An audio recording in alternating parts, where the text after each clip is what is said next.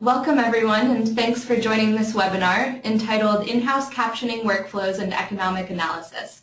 I'm Lily Bond from 3Play Media, and I'll be moderating today. I'm joined by Korey Singleton, the Assistive Technology Initiative Manager at George Mason University, who has a great presentation prepared for you. His presentation should take about 30 minutes, and then we'll leave 15 minutes for questions at the end. And before I hand it off to Korey, we have a poll so that we can get a better sense of how everyone is currently captioning. Great, so the question is, how are you captioning now? And you can select in-house or DIY, vendor, a combination, other, or not currently captioning. So I'll just give you a second to answer that, and then we'll get the results up. Great, thanks everyone. So you can see a lot of people are using a combination of in-house and vendor captioning. Otherwise, a lot of you are using in-house and some of you are not currently captioning. So that's really great to know as we move forward into this presentation.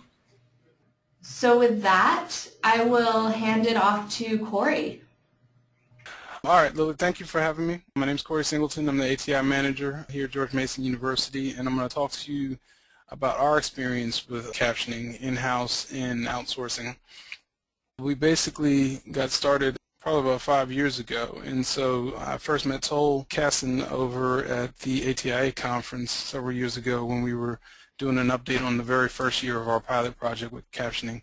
And so I'm going to talk some about that, but I'm also going to talk about what kind of updates we've done since that time. So just a little bit about our office and our university. George Mason has roughly about 34,000 students. That's the enrollment this semester. We're the largest four-year public institution in the state of Virginia. We have just over 1,400 full-time instructional and research faculty and just under 400 part-time faculty members. We have 4 campus locations in the United States here in Northern Virginia, Fairfax, Arlington, Prince William, and Loudoun, and 1 international location, Songdo campus, which has opened up probably about 3 years ago or so now, something like that. If you have more info or you want more info about our university, you can go to the about.gmu.edu website.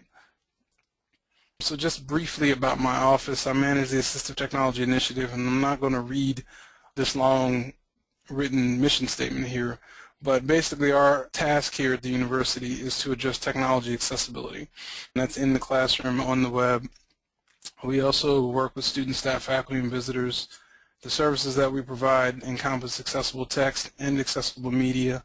We also provide web accessibility consultations and training here at the university. That also includes web testing and web-based applications testing. And we provide informal assistive technology assessments for students, staff, and faculty with disabilities. We also provide IT/AT support and training as well. So the last thing I'll share is about our reporting structure.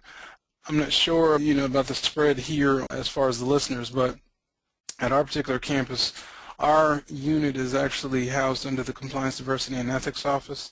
We're not under the Office of Disability Services, and we're not under the Information Technology Unit. Those are models that may be used at some other higher education institutions.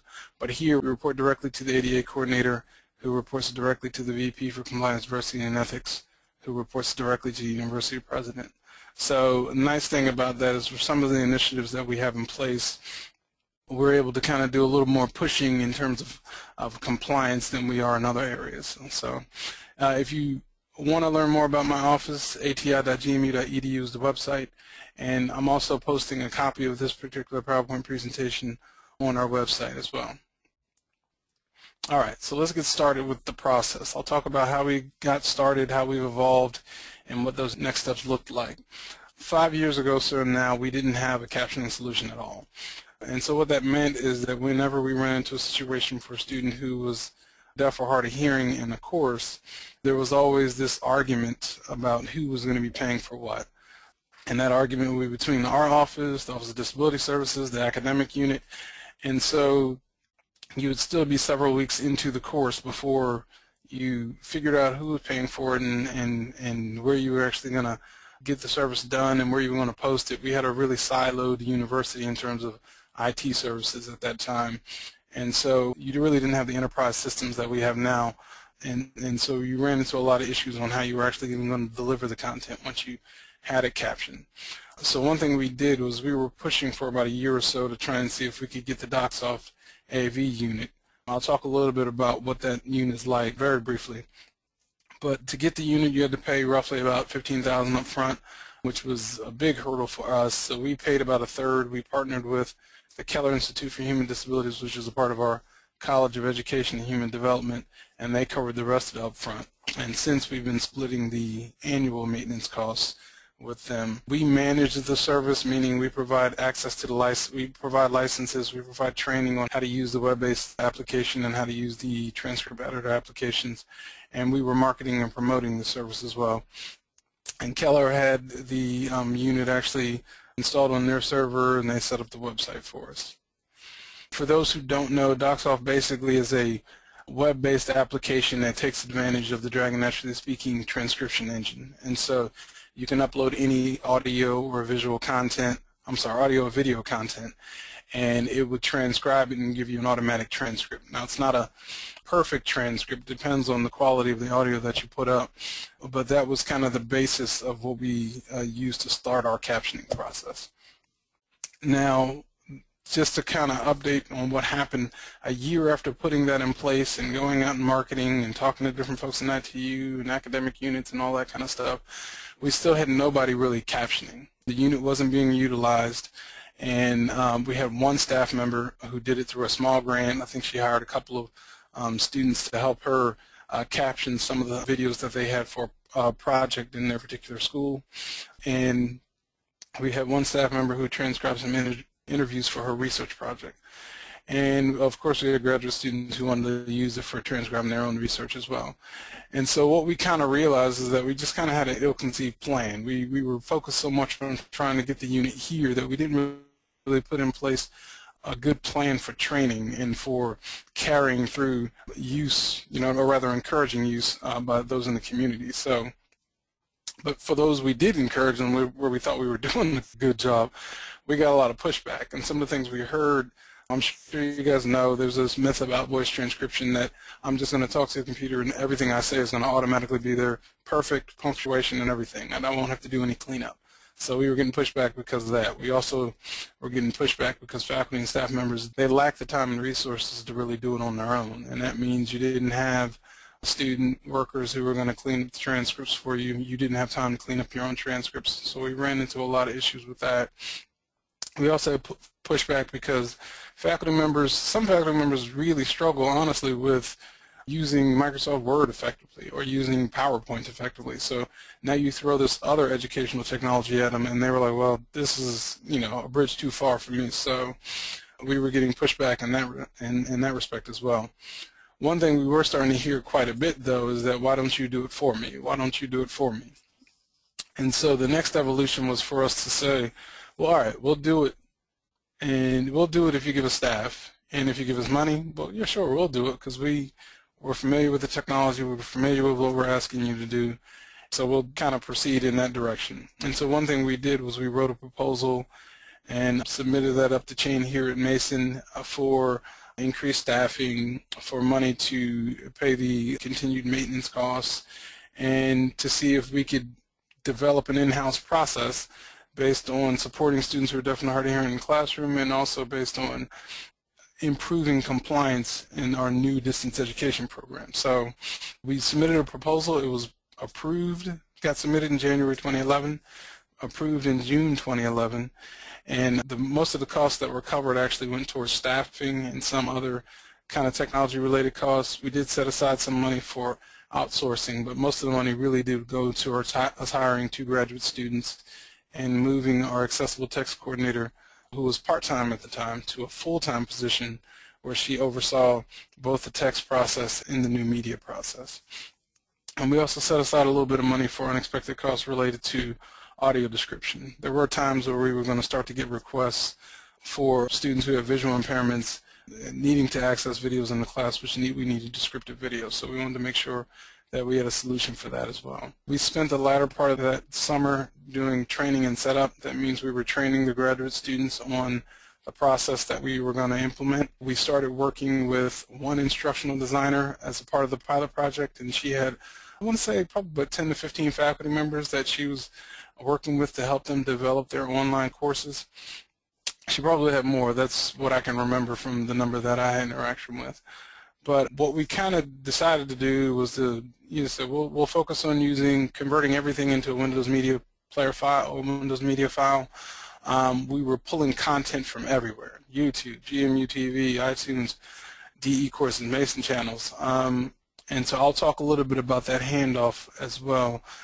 Basically, you were kind of taking plugins and tools. One of our staff members calls it a chop shop. We really were running like a little chop shop here, where you were pulling videos from everywhere. And that was because the faculty members were incorporating videos into the courses that came from everywhere. And so they weren't all neatly packaged on a thumb drive or on a CD drive or DVD for you or whatever. And so part of that training that we had with the graduate students was teaching them how to go and pull these videos from a lot of these different places, and that ended up increasing our turnaround time. In order to kind of familiarize ourselves with the process, we had a 3-week turnaround time on jobs just to kind of familiarize ourselves with everything that was going on. And so this was our initial workflow. Basically, an email would come in. We had set up actually an online request form through our CMS at the time, and the graduate student would actually pull it down, the video. They would go through the file preparation process, which is what I talked about. Depending on where that file was coming from, it would get uploaded to DocSoft, downloaded. They would download the transcript once it was transcribed. Then we would use DocSoft to clean it up, and then it would go back to what we had at the time were the GMU streaming servers. So we had streaming media servers here on campus, one for QuickTime, one for Windows Media Player or for Windows Media files, and one for Flash files. And it wasn't a popular service because many faculty members were using the servers more to store content than to stream content. So we were going to try and take advantage of it for streaming, but we ran into a lot of limitations on what we could do with the streaming server, like limitations on file account size and things like that. But basically, we were going to use that as the basis for how we delivered the videos that we provided captions for. And then what we would do is host the linking files, the captions and the linking files on our web server, and try to merge the two together. So that was our initial workflow. And so the pilot project results, we had over the course of the fall 2011, we captioned roughly about 12 hours of video, no audio description requests. Most of the submissions actually came directly from the instructional designer herself by way of the staff member. And we had some requests that came from staff members who were captioning videos for websites. We identified all kinds of issues. With Windows Media files, the captions wouldn't actually pull through for folks who were using a Mac. So we had a lot of issues there. We also ran into buffering issues. We had large, like if you had an HD file, the video could easily be 1 gigabyte. And so then trying to actually stream that would cause a lot of issues. And so we had a lot of complaints around buffering. File prep and timing. The students really struggled with pulling videos from all these different places and then getting it to a point where they were just starting the work. So the timing really affected us as well because a lot of faculty members didn't want to wait 3 weeks for their stuff. The streaming server was a whole other issue because it was unreliable. We had 5 gigabyte account limits, and so again, like I said, you have one video that can be 1 gigabyte. There's only a limit to what I can do on mine, which means I'd have to coordinate with the faculty member on their own personal account, and it just became a huge headache in terms of handoff. We had a lack of technical knowledge. I talked about that with the faculty and staff before, but there were a lot of things we really had to figure out too in terms of how we standardize the process, how we clean up the process, and how we make it attractive for people to want to come to us to request the service. And marketing was a big thing too. We just had a lot of issues with marketing it effectively. And so in the spring, in January 2012, what we did was we put in place a few things to actually clean up the process. We centered everything around YouTube as our delivery method because that got us out of trying to figure out which particular file formats we had to figure out. to improve the captioning quality that the graduate students were putting out, we went to the WGBH best practices and really tried to improve the quality of the captions that the students were putting together. We put in some procedures for addressing video description requests and outsourcing. Basically, anything over 60 minutes automatically went out to outsource. And so we started to figure out that, you know, if you give a student an hour video or more than an hour video and they sit down and have to crank it out, basically time frames were running for every minute of video. They're probably taking 8, 9 minutes, sometimes 10 minutes depending on the student, to actually transcribe that content. And so that would lead into a couple of days of them working on just one video. And so that would affect time frames as well. Lack of technical knowledge, we just trial and error. We just kind of figured some things out through a lot of trial and error. And with marketing, we went to what I've been kind of terming this, what I say are choke points. These are places where we knew faculty were going. One thing we have difficulty with is getting in front of faculty ourselves just to talk about accessibility. But we can work through specific channels in our university who we know faculty are going to. Their faculty are going to orientation workshops. They're going to the Compliance, Diversity, and Ethics Office for training. They're going to work directly with instructional designers. They're working with library personnel. They're working with the Office of Distance Education.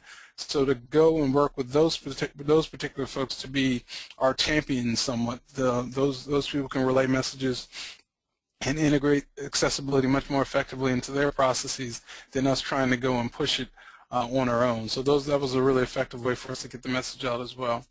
And so we updated our workflow process. The areas in green that you'll notice, I'll point out those. Instead of having the first one, except the AC Media Coordinator preps the file here on the bottom right, basically we took that whole file prep process out of the hands of the student. So they didn't have to figure out all those things. Either the Accessible Media Coordinator or myself were figuring out how to get the files and then prep them. Basically, we would upload them to DocSoft, and then the student would just have to come and pull them down and transcribe the content. So that saved a lot of time. And then we kind of got away from just using the DocSoft transcript editor to say, let's just use whatever you're comfortable with as far as transcribing. If you want to use Notepad, you want to use Movie Captioner, you want to use DocSoft, doesn't matter. Use whatever you're comfortable with because the final product is the same no matter what. And then again, using our YouTube, we were able to standardize it down to specific file types. So file types for video didn't really matter. We could upload most anything, but we focused on SRT file types as far as the caption. And on the left-hand side, you'll see the outsourcing where anything over 60 minutes we automatically sent out to kind of help minimize the amount of time they were spending on certain types of videos or long videos. And so that was what we did to clean up everything and get to that first year of captioning. And so I'll talk about the numbers briefly, but in a second. But I want to talk a little bit about our evolution in these recent 2 years. And so what we found in the second year of the process is that YouTube was familiar. So a lot of faculty members were really familiar with YouTube, so they were very comfortable using that platform, whether it was personally or for school or whatever. Some even had their own accounts, so it was something that they were comfortable using. We ended up having 2.5 times the number of requests in the second year than we did in that first year. The accessibility was starting to be incorporated in the DE course review process. So whenever they developed distance education courses, accessibility was starting to be looked at as one of those things before a course would go live. And we were able to reduce our turnaround time to about 7 to 10 days with some of those updates I talked about. The bad thing is we still had a lot of manual handoff. So even though we were outsourcing content and doing some in-house stuff, you still were uploading to YouTube, pulling down from YouTube, uploading to the vendor site, pulling down from the vendor site. So that handoff kind of resulted in lost time as well. Lack of predictability. I couldn't tell you how many numbers or how many requests we were going to get from one semester to the next, so we couldn't really plan in terms of budget, and we couldn't really plan in terms of staffing sometimes. It was a little difficult to understand. The graduate assistants were still struggling with immediate requests. If we found out a student was enrolled in a course and they didn't get their videos done, and the videos happen to be 45 minutes long, you're still running into an issue with that 60-minute time cutoff, which we had. Retraining graduate students, hiring, losing, rehiring student workers, that was a big issue for us too. And then the copyright issues. We had we had one YouTube account which we had unlimited uploads and everything to, and then it got flagged. It became illegal. So when we said, all right, we'll set up another YouTube account. So we had a legal account, and then we had an illegal account, and that's kind of how we operated for a while. And so the year after that, the university kind of made this shift towards using Kaltura, and so that platform shift really helped us in terms of scalability. Everybody was kind of making this move towards a video management hosting platform that the university would put in place and support, and it was accessible. They had the 508 player and a number of other accessibility features that made it easy for us to get buy-in in terms of people moving towards Kaltura. So that was a great thing that happened in this last fiscal year. We started to see growing predictability. We had almost 3 times the number of requests just this past fiscal year than we did in the previous fiscal year. We did some negotiations with captioning vendors to for outsourcing, so that way we were able to reduce costs by negotiating with vendors up front. We improved our workflows, and we've actually reduced our turnaround time to about 4 business days now. We still had some copyright issues. We had a 3rd YouTube account actually because one got flagged again, mainly because we still have a number of folks who are very comfortable using YouTube. They haven't moved towards Kaltura yet. The university as a whole is still they were piloting it last year. It was supposed to be fully implemented in the fall of this year, but it still hasn't been fully implemented for everybody to take advantage of yet. So we're still doing some handoff in that respect, but once it's fully implemented, it'll be much easier. And then the bad is just outsourcing costs are still high, so we're driving that price down. And so our most updated workflow, I'm only going to talk about the green areas again. Kaltura is a big part of what we're doing now. That's especially the larger part. It's pretty much taking over YouTube in that respect. We're still using YouTube and Kaltura. It depends on what the faculty member is using, but we're encouraging and pushing folks towards Kaltura.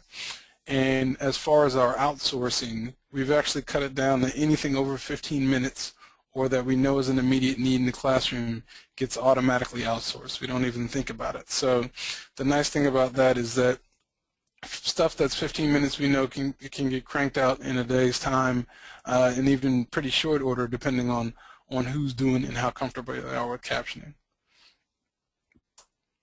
All right, so this is what the numbers look like. In our first year when we did the pilot, we had about 147 video requests that were completed. In the second year, we jumped up to 371. Just this past fiscal year, when I say fiscal year, I'm going from July 1 to June 30th, we had just over 1,000 videos. And so far this year, I actually have an 880. We're slightly under 880, about 872 or so. But so far this year, we're at close to 900 requests, and spring semester is always our biggest semester. This past spring we did about almost 600 requests, and the track record has been that every spring we double the previous spring. So if that's the case, and our AC Media coordinator may not want to hear this, but we may be looking at roughly about anywhere between 800 and 1,000 just next semester is what we're kind of expecting. All right, so let me talk about costs. This is a breakdown of our costs by fiscal year. The first FY12 being our pilot year, FY13 being the second year, and then just this past fiscal year, or this past June, is when we ended fiscal year 14. And so the big things that I've highlighted here are the average cost per minute outsourcing. And so you'll see in our pilot year that we were paying about $2.94 per video minute for outsourcing, and we've been able to drive that cost down significantly with some of the changes that we've made. We're down at roughly about $2.35 per minute now, and I know we'll be much lower going into this fiscal year, FY15, because we're still looking at captioning contracts, but we're also the contracts weren't signed until the midpoint of this past year. And so the other thing you'll notice are the in-house numbers underneath that top highlighted line. And so for in-house, the reason we're able to capture the costs in that pilot years because we used our graduate students solely for captioning, where they weren't used for anything else. Now any student workers we hire kind of bounce between whatever we need them for, but we use the two that we hired then solely for captioning. And so if you look, they did about 171 jobs combined, and the average cost per video minute for the in-house for our in-house work was about $5.87. And honestly, if we had just gone ahead and outsourced those minutes, we would save close to $7,000 doing that. And so in the last 2 years, we didn't use students solely for that work. And we also had other ways that we were kind of recapturing costs. We started working with the library to ask folks that they have subscriptions with some of the subscription content. They would go back to the publisher and ask them to caption some videos. And some have actually gone ahead and done that. We've been able to find SRT files actually surprisingly online for certain things. If you look on certain websites like PBS, content's already captioned in many places, TED Talks as well. So by going out and finding those things, we've been able to not spend that money that you see there in that bottom line in fiscal year 13 and 14. And so just to kind of break down that pilot year a little bit more, and this is just kind of a highlight again. Again, the average cost per video minute outsourcing was $2.94. Average cost per video minute for our students was $5.87, and I'm breaking it down per student now. So our first student actually was the one that struggled more than the other, and the average cost per video minute for that particular student was $7.93, and the average cost for the second student was actually $3.26. So he was more in line, closer to what we had in terms of average than the first student. Now, one thing I want to say is it wasn't that student's sole fault. We really didn't set them up for success in the beginning because they were kind of there doing all of the kind of nuts and bolts of figuring out the download process and figuring out which formats and all that. And while some students who are a little more tech savvy can kind of bounce back and forth between those things, this particular student struggled with that part of it. And so I think by just getting those students out of the hands-on process, the muck of trying to figure out all those details, they were able to just focus on captioning. I think it was much better in the end than it was in the beginning. And so I think that's what that cost actually reflects as well.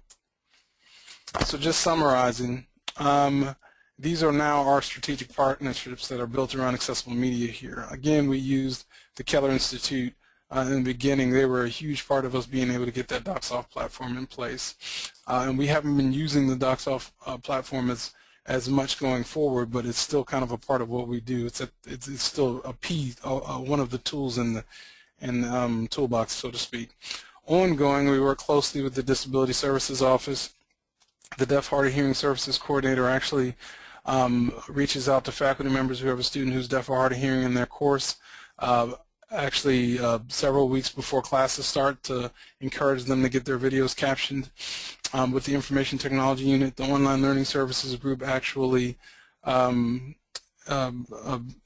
they host the Kaltura and the Blackboard platform, so we've been able to work with them on incorporating accessibility into the platform. The instructional design team, we do a lot of training and handoff with them in terms of working closely with faculty. When they bring together faculty development workshops, they'll bring us in and talk about accessibility and about the need to get content captioned. We just finished working with the library on a streaming media policy, and part of that policy involves how we address the library collections or the content that's already in the library collections in terms of making sure that content's accessible. And again, we work closely with the Office of Distance Education in terms of making sure accessibility is incorporated in the very beginning of the course development process. So who's using the service? We've had over 150 faculty and staff members make requests since we started the process. We've also been able to track which schools, colleges, and units makes the most requests. The top three being the School of Engineering, our College of Humanities and Social Sciences, and our College of Science. The nice thing about how we've positioned everything, and I talked about being a part of the Compliance, Diversity, and Ethics Office, is that we've been able to change the conversation from, well, I don't have a student who's deaf or hard of hearing in my course, to, okay, now I know I need to comply, so how do I do it? And so all of the process changes that I've been talking about really have been about how do we make it easier for faculty members to comply. A lot of faculty members really do want to do they really do want to make their courses accessible. They really want to do what we're asking them to do, but we've really made a concerted effort to focus on how do we make it easy for them to do what they need to do. And so you'll see almost three-quarters of the content that we caption is for compliance for the e-course, and about a fourth of that is for disability accommodation. And so our next steps are really just to continue to assess our workflow and clean it up. I mentioned here as the third option under assess workflow as all options on the table. I've met some of my colleagues at conferences who are doing some really good things in-house, and some who are doing some really interesting things around grants or financial grants for academic units to be able to get them to caption their own stuff. So we really are thinking about how we can actually do a more comprehensive solution here and get everybody to find a solution that they think works better for them. And so all options really are on the table in terms of how we clean up our workflow. Things to continue to improve campus buy-in. Again, I told you about how we know who's request captions, what faculty members, what departments they've come from, what schools and colleges they're part of. So the ones who aren't, who haven't completely bought in, we can do very targeted marketing around getting those folks and spreading the word in those particular areas. The other nice thing is that with Kaltura, everything's located in one place, so it's a little easier for knowing everybody's going to be using this platform, and we're doing everything to put the right infrastructure in place for this process will help as well. And as far as improving costs and timelines, that really has to do with negotiating better outsourcing costs and continuing to make sure that requests over a certain time frame don't get bogged down in the office. They're more cost effective for us to send it out.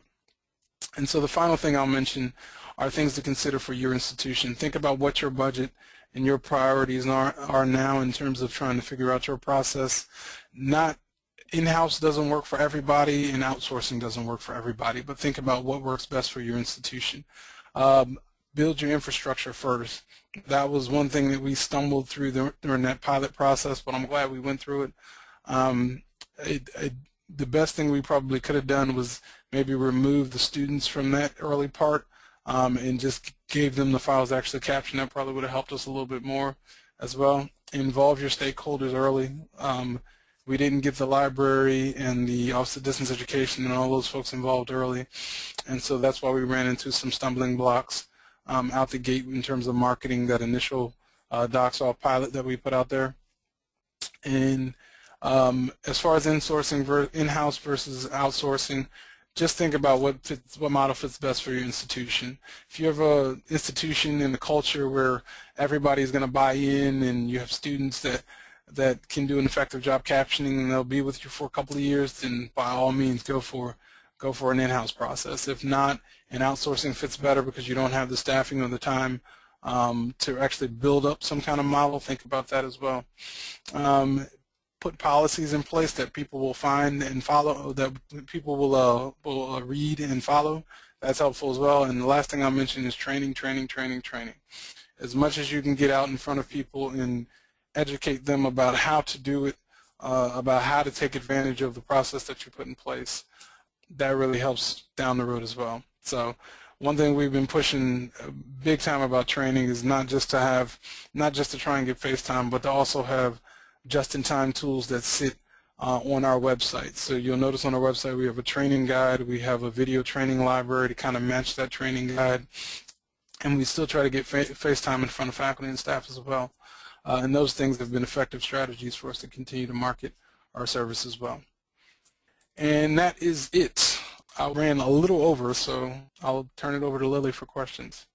Great, thanks so much, Korey. So before we start answering your questions, and again, feel free to continue to type questions into the box in your control panel, we have one more poll for you if you want to answer that while we compile your questions. How do you foresee your captioning needs changing in the next few years?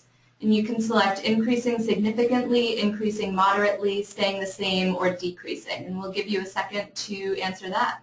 So no surprises, I guess. Most people foresee captioning requirements increasing for their institution. either significantly or moderately, and a few of you think that it'll probably stay the same. So that's really helpful, thank you. And as we start answering questions, just keep in mind that we have some resources on the screen, and we will include some more resources in our email that we send out, along with a recording of this webinar with captions and the slide deck. I know a couple of you asked about that. So Korey, let's get started with the first question. Okay. Someone is asking if you could talk more about your relationship with IT and DSO and faculty, and specifically how you work with them to provide campus-wide captions. With the Information Technology Unit, there are two specific offices we work mostly with. One is the Instructional Design Team. They have played a large role in helping faculty transition their face-to-face courses to online. And so we work to provide the instructional designers with training on how to incorporate accessibility into the course development process. Part of that includes the captioning process.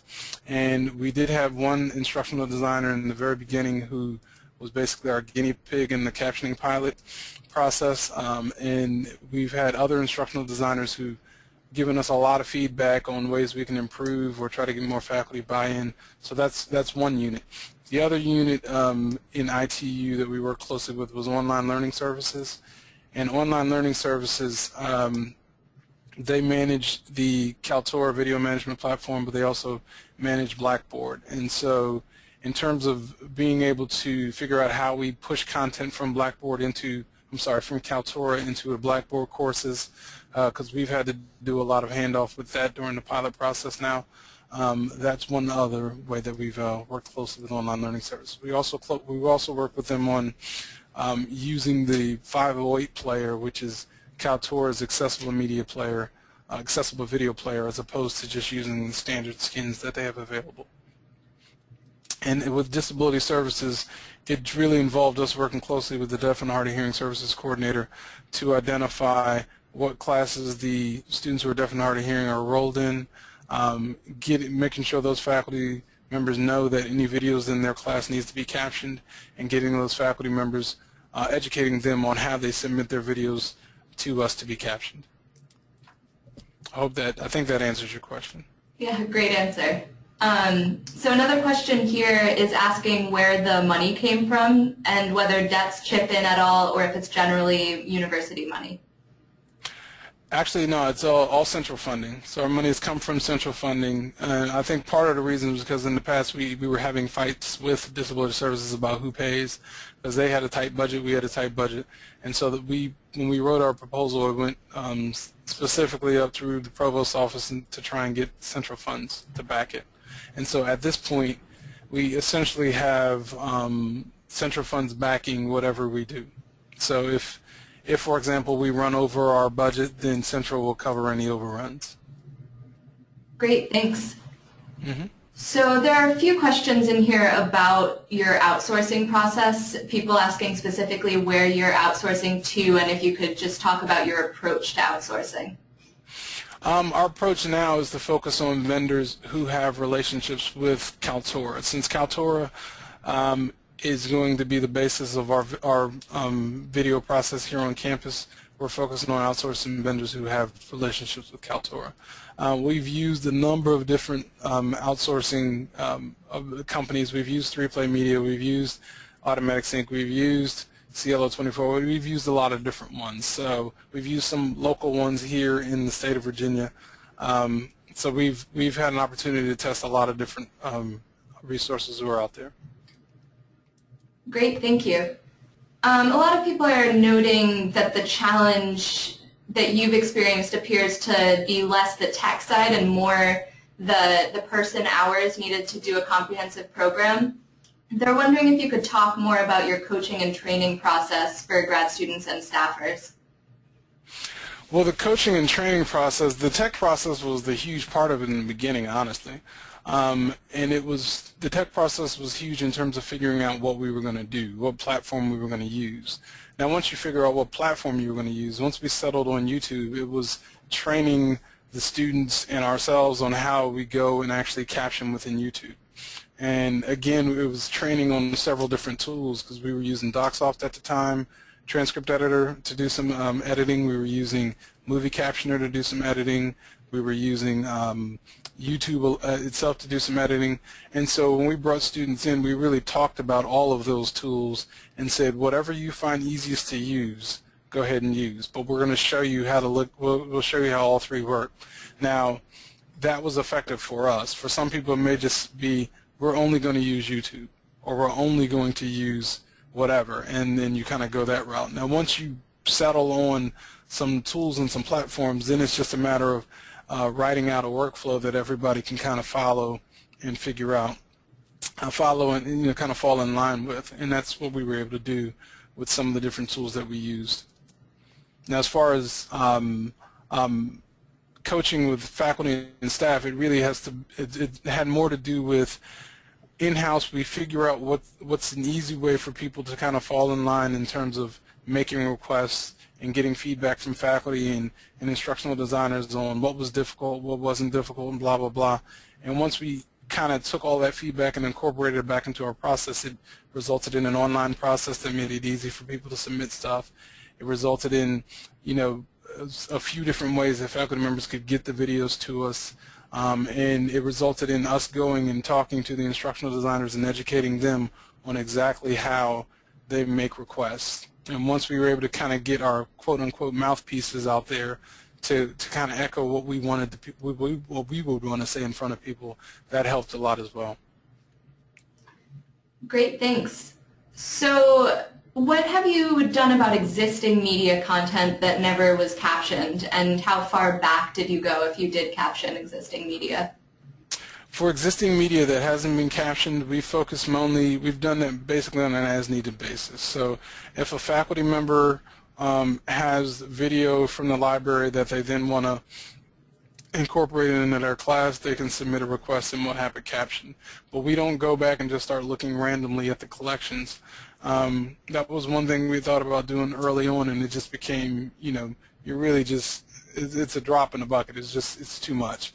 So we just kind of focused on everything going back on an as-needed basis. So a faculty member makes a request to the library gets that request to us as far as getting it captioned, and we work with the library on digitizing it, captioning it, and making sure that it's streamed through the proper channels. Great, thank you. Mm-hmm. So there are a few questions here about copyright and fair use issues. We have a pretty in-depth blog post that we will include in the resources later that goes over copyright for captioning existing videos for education. But Korey, if there's anything you want to add to your discussion of copyright, I'm sure people would be interested. The only thing, there are a couple of things I'll add to that. In terms of copyright, we made a decision in the beginning that we would err on the side of accessibility over copyright. So if you got a student in the class who needs the video and everybody else is going to be watching this video, but it will get flagged for copyright because the faculty member is just throwing it up there, we're going to make sure that the video is captioned so that student has exactly what they need.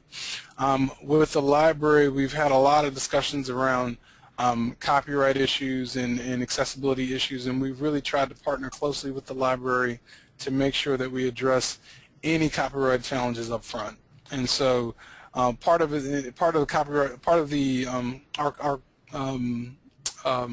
copyright manager, I can't think of what Claudia's title actually is, but she's in charge of the copyright office, and so we partner closely with her, the media services librarian, and the distance education librarian to really try and address any issues around copyright. But they know that our attitude and our practice is that we are going to err on the side of accessibility if we have to.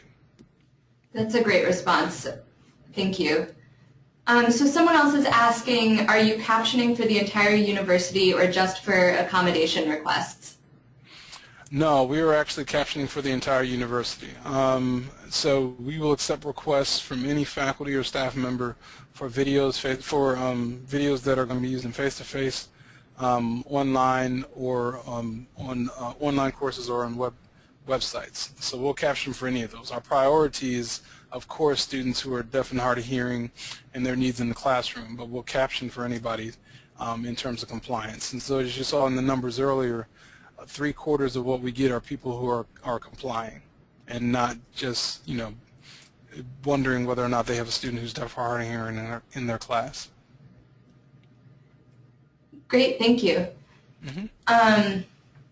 So there's another question here asking whether there are specific DE courses like core or required courses that come along with captioning policies specifically, like all videos in those courses need to be captioned? To my knowledge, no. As far as any specific online programs, I do not know of any. It is the practice of the Office of Distance Education, though, for any courses, any online courses that are coming through their umbrella, which is pretty much most of the online courses here at the university now, they're going to be looked at for accessibility, captions being a part of that accessibility. Great, thanks. So there's a question here about whether your marketing department closed captions their videos, or if you don't have a department that produces marketing videos, whether or not there's any captioning involved in your marketing. No, that's actually a good question. I'm pretty sure our marketing department is not captioning most of the videos. We will reach out to them to try and give videos captions. If we see things that go up online, I mean, by no means have we covered everything here. So there are a number of units, and that might include our marketing department, that don't always think about captioning up front. And so because we have a process, we can actually start to push more, and we're not as worried about the technology part. We can start marketing, you know, from our own perspective. We can start marketing a little more effectively, and that's one of the units we probably need to work closely with. Thanks. So someone else is asking what tools and strategies you use to track your metrics, like minutes or who's requesting, that kind of thing. Mainly everything is done through SharePoint, and so manually we look when people kind of submit minutes and all that kind of stuff. Originally we were pulling everything in using Common Spot. We'd basically pull all the information in that comes in. We can upload it into a spreadsheet. The big part is really to have that as a part of the online request form. So we have the faculty members input how many minutes and you know, and all that kind of detail. And then once it gets pulled in, we can actually just start quantifying that stuff after a while. Thank you. So how did you work with the library to make existing content accessible? With the library, there are a couple of different things that happen. When a request comes in, oftentimes we will check it to see if the library owns a copy of it already. If the library owns a copy, then we will reach out to the media services librarian and say, hey, you own a copy of this, can you check to see if it's captioned already? And they will go, because their database, their online database is not totally up to date to identify which videos are captioned and which aren't. And so once they receive a request from us to actually go and check that resource, they'll check the resource to see if it's captioned. If it's captioned and the only thing we're talking about is having it digitized, they'll digitize it for us, and then we'll get the link to the faculty member. If it's not captioned, then what happens is the library will digitize it, get the file back to us, and then we will outsource it to have it captioned, or either we'll caption it in-house depending on the length of the file. Thank you. One question here is, what's the most labor-intensive part of the process? I would say that's the captioning itself. So manually sitting down and captioning, and that's one of the reasons we had to cut down the number of minutes that we actually process in-house. In the early part of the process, I was doing a lot of manual captioning myself, and to caption something that's 60 minutes, 90 minutes is just very difficult to do if that's not your day job. And then when I'm doing that and balancing all these other different things I had to do here in the office, as well as other staff members too, if that wasn't your sole duty, then it's a very difficult thing to do, and it can easily run into days on end where you have things just sitting that aren't getting done, or you have this video that really needs to go out and you're still stuck trying to edit it and clean it up. So the biggest part really is the transcription and cleanup part itself. Thank you. So there's a question here about how difficult it was to get stakeholders to buy in and whether or not there are still outliers in your organization. Mm-hmm. There are outliers. The outliers have more to do with, I'm sure there are some folks who are still thinking about it as, well, I don't have anybody who's deaf or hard of hearing. There are folks who just don't know because, again, the university can easily be siloed and they're just not paying attention, or they don't think about the need. Like somebody mentioned marketing. Marketing is a good example of, a unit that probably needs to think a little bit more in terms of accessibility and broadening their reach, but they're not considering it. So I would say that yes, those, as far as the academic units that have been bought in, I would again probably piggyback off the two previous responses, which is that many don't know the service probably exists, and some think about it more in terms of, I don't have a student who's deaf or hard of hearing who has an immediate need. Great. So if you knew back when you started what you know now about getting buy-in from faculty to have video captioned, what would you have done differently? I think what we would have probably done differently, a few things. We would have known up front which platform we were going to use. We would have known up front what we were actually going to train the students on. That way we would have given the students the best opportunity for success. And in my eyes, that would have been focusing on transcripts.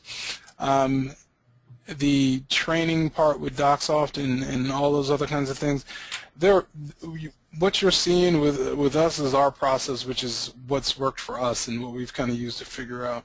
There are a lot of people who are just outsourcing videos. They're outsourcing their stuff to have it transcribed, but then they're doing the time stamping in-house.